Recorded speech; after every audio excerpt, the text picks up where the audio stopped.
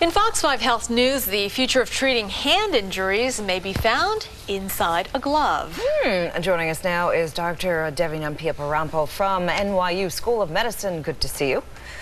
Okay, so what's the thought about this? So there are a couple things that are kind of new and put together, like from research in the past. So this idea is that with burns, you have a few different problems that, first of all, if you have a severe hand injury and you put some kind of bandage on it and you take off the bandage later, it can rip off the skin, cause more damage. Just like when you put a Band-Aid on, right, and you try to take it off and it hurts, try to do it quickly.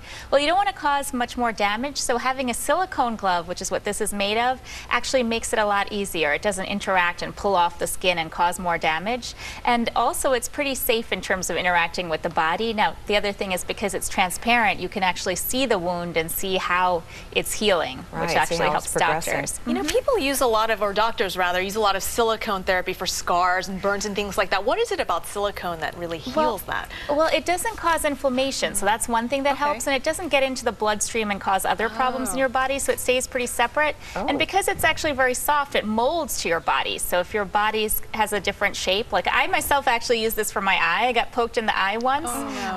I know, but actually it was like a contact lens, so it molds itself around the wound, and then it allows people to kind of look and see what's going on. So you could see if there was any redness or if anything was going wrong, and I could actually see through. So with this hand, it's for the doctors to actually see what's going on. Now they're using it for a prototype. They're using it for burns, and there's another type of hand that they're also looking at for strokes. So both with burns and with strokes, one of the problems is that people can't move the hand easily, right? You know, especially if it's weak. Now, some of that can be from weakness, some of that can be from just contractures. So as the hand heals, maybe from the bandages, maybe from the splints or the casting, it gets stuck in a certain position. So with the silicone, because it's so soft, the person can actually move it, and they can use tubes and other things to inject medication into that area and cover the wound. Wow, that is very promising. Yeah, it's very exciting. So we have to see how the trials play out, but I think it's a good thing, a step in the right direction. So I'm interested in, this is really odd to me. The next time you take a shower, you don't go for the soap first, or skip it, because apparently it can harm your immune system. Please do explain. Just too clean, I guess. Exactly. Well, that's the irony, right? Because we're always taught to get rid of germs and clean bacteria, but you can actually be too clean because we have bacteria on our skin. I mean, we have bacteria in our gut and everywhere that actually help us, right? So whether they're helping us to digest food or on our skin, they kill the bacteria that cause acne. We have these different germs that actually assist us, and sometimes they kill yeast and other types of fungus too. So if you kill everything or remove everything, at least in terms of bacteria, you can actually put yourself at risk for other things. So you can cause first really dry skin. It's very abrasive on the skin, which is one problem. And the second thing is, if you think about all those cracks, this is what they're talking about with the immune system, all the cracks that you get from dry skin, things can kind of seep through and cause other problems, right? So you're not supposed to use soap at all when you take a shower?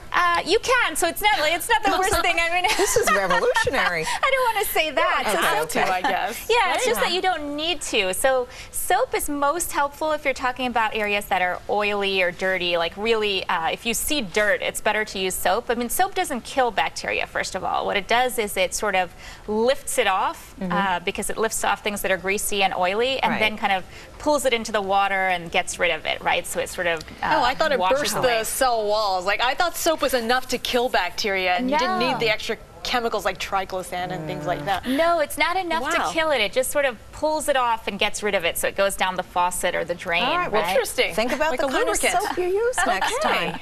Thank you so much. We'll be smelling differently next newscast. Thanks, doctor. Thanks. Did you know that, Nick?